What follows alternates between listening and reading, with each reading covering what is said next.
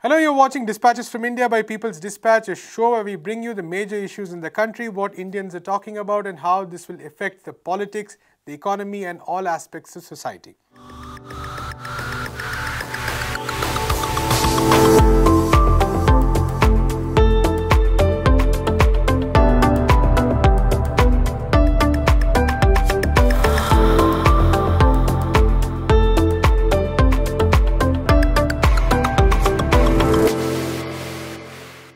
For our first story, we bring you a close look into the state of unemployment and its devastating effects. 22 million Indians have quit the workforce in the past 5 years, even though the working age population has increased by a massive 121 million. Just 4 in 10 people who can work want jobs, and despite the drop in the labour force participation, unemployment among, for example, those aged between 20 and 24 has risen sharply. When it comes to women's participation in the labour force, the statistics are even more stark. Only 1 in 10 women in India is currently seeking work outside of home. What are the factors behind these troubling numbers? What are the myths around labour force participation, and are they even based on an iota of truth? Anindya Chakravarti, a senior journalist, examines the numbers and asks the question, have Indians lost even the hope of finding work? If fewer younger people are looking for jobs, obviously the unemployment rate should drop, right? Because who doesn't want to hire a young person? Who wouldn't want to hire someone between the age of 20 to 24 who have, a lot of enthusiasm, are willing to work long hours, work hard, and probably you can pay them less, right? So given that their labour force participation rate has dropped, as I said, by 11 percentage points, there should be a higher demand for people like that. Their unemployment rate should drop sharply. But here is the unemployment rate picture for them. In 2016-17, 32% of them were unemployed, those who were looking for work. That's a massive rate, right? 1 out of 3 who was looking for work couldn't get a job. But what happened in 2021-22 when the labour force participation rate of these people has reduced, their availability reduced? Their unemployment rate has risen to 48%. Half of them who look for work do not get jobs in this young age of 20 to 24. Now take the case of women. Now, as I said, that there is, and this has been going on for a long time, because in India, women's labour force participation rate has always been pretty dismal, right? And we've been told repeatedly, even in the UPA period, that because people are getting affluent, women are withdrawing from the workforce, all right? And we can see that's happening, affluence or not. The workforce, people from the active labour force participation rate, women used to be about 19% in 2016-17. 19% of women wanted work or were looking for work. In 2021-22, that has dropped sharply to just 11%. One would imagine that, again, just as young people, the fact that only less than 10% of women, or just about 10% of women actually look for work in urban areas, less than 10%, they should find it very easy to get jobs, right? But let's look at the unemployment figure here and how much more it is than men. So men's unemployment overall, right, is right now is about 9%. This is both urban and rural. This is in 21-22. But that amongst women is 27%. 3 times that of men. 27%. If you take urban areas, the unemployment rate amongst men is 12%. Amongst women, it is 36%. Again, 3 times. It is clear that women are not looking for work because they don't get work. Men can leave the village, come and work at a construction site. They can be itinerant workers. They might have to travel for 2 hours every day to go to work and come back, live far away from the city, work in the city and come back. Women can't do that. That is the key reason they're falling off the chart. That is the reason women are falling out of the labour force. Young people are falling out of the labour force because there aren't any jobs for them. This is absolutely untrue that they're leaving the labour force, because active labour force, because they want to study or because they're affluent. They simply don't have jobs. That is clear from their high unemployment rate. In our next story, around 10,000 Rohingya refugees have spent the past decade trying to live their lives in the northern Indian city of Jammu. Now they face displacement again. Since last year, the Jammu and Kashmir administration, which is directed by the centre, has detained more than 150 Rohingyas, including women and children, under the Foreigners Act. The panic and fear inspired by these arrests is prompting them once again to pack up and move on. Our reporter from Jammu and Kashmir, Anis Zargar, sent his dispatch. There are around 4,000 Rohingya refugees right now living in Jammu areas of Narwal and Batindi.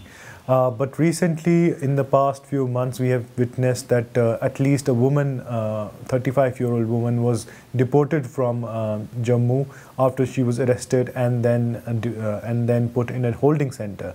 And she left her 3 children and her husband behind her, and she was then shifted to Myanmar. And there are around more than 235 Rohingyas currently. They have been put up in holding centers in Jammu, and the officials have told us that their documentation is complete, and they might be any time deported back to their home country. And this is currently the situation of Rohingyas who are living in fear and anxiety in Jammu areas, and many of them have expressed fear, and they have expressed harassment from some of the authorities who have been coming and detaining them while they are sometimes on traveling to different places or working as laborers. Some of them have also said that they might all be shifted or deported back to their home country, which is where they face persecution from the military junta, the government there. And many of these have been living in Jammu since 2008. Some of them have come after 2010 and between 2012 and 14. Since then, they had been living comfortably as compared to their situation back home, and just like the 40,000 others who flew to India, who lived in different parts of West Bengal, Hyderabad, and Delhi.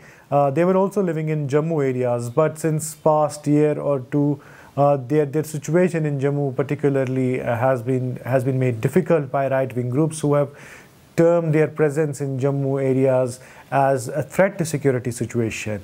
And there we have witnessed their shanties, their homes being sometimes they're catching up fire, and they have not ruled out the possibilities of sabotage.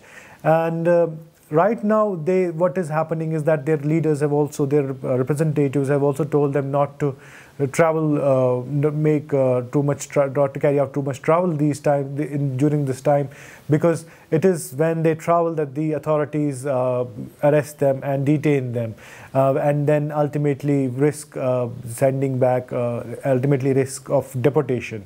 And this has happened just the recent arrests, detentions in Jammu have happened just after human rights groups like Human Rights Watch and UN have urged Indian authorities not to send these people back, not to send these communities, these people from the Rohingya community back to Myanmar, where they face huge persecution. But officials have been telling us that they are waiting for the government nod so as they can carry out their deportation or carry out the final process so that they can be deported back.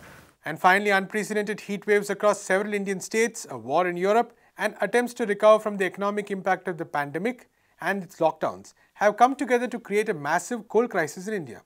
Despite the Narendra Modi government's very vocal claims on new and renewable energies, the reality is that this country of close to $1.5 billion still depends on coal for over 3/4 of its energy needs. It is a crisis that has economic, social and political implications.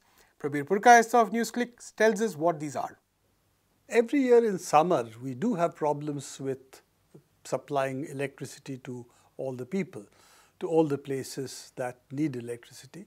This year we again are in that problem, but this seems to have been compounded by a complete mismanagement of supply of coal to the power plants. And what we are seeing now is roughly about 8 to 10% power cuts taking place in the all India at the grid level. But in some of the states, because we have basically state distribution companies, And at that level, we seem to see some places power cuts up to 1 to 10 hours taking place. So that is really a very serious situation that a lot of the states are facing. Underlying this crisis are two things. One is the fact that we have a heat wave taking place. This happens in May. This seems to have taken place a little earlier this year. But also the fact that there is a lack of coal in the power plants. And compounding this is the fact that those power plants which were based on imported coal are no longer functioning, but the cost of imported coal has gone up by 3 to 4 times. Now, if that is so, then supplying electricity to the grid for them is a huge loss, because they have earlier said they would supply at much lower cost. Those are the contracts it has. So they have just stopped supplying power. So this, of course, is a part of this is a result of the Ukraine war that is going on at the moment. But the critical issue is that India does produce a lot of coal. So why are you unable to move the coal to the power plants? Why do the power plants have really low reserves of coal at the moment? Out of 175 odd plants, almost 100 plants today are critical in terms of how many days of coal supply they have, and therefore the mismanagement at the level of the government seems to be neither the railways nor the coal producing companies, those who mine the coals, they coordinated among each other how the movement to the power plants would take place. And the key problem is the fact that the logistics of the coal supplies have collapsed, and now they are stopping essentially passenger trains in order to carry coal to the power station.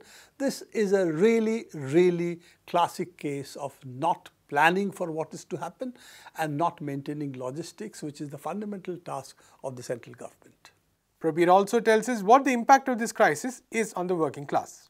Well, if the power cuts takes place at the rate at which they are going, or if it worsens, what we are going to see, of course, is the industry also is going to suffer.